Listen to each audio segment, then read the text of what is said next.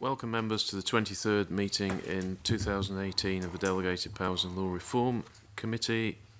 Agenda item 1 is a decision on taking business in private. It's proposed we take item 5 in private, which is consideration of our 4th quarterly report. Are we agreed on that?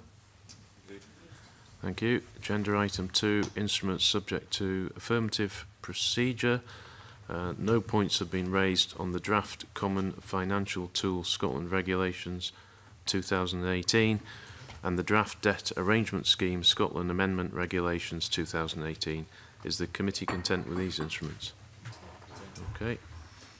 Agenda item 3, instruments subject to negative procedure.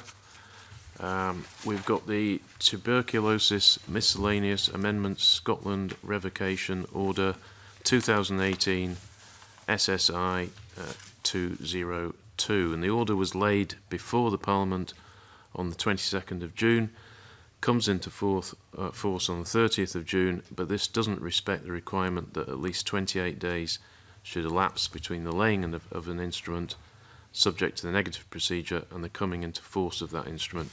So does the committee wish to draw the order to the attention of the Parliament on reporting ground J, as the order fails to comply with the requirements of section 28.2 of the Interpretation and Legislative Reform Scotland Act 2010.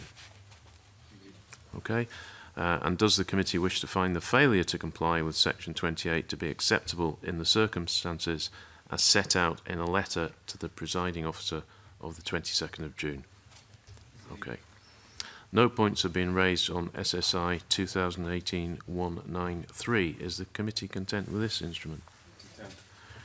Okay, agenda item 4, instruments not subject to any parliamentary procedure, and no points have been raised on SSIs 2018 191, 192 and 195.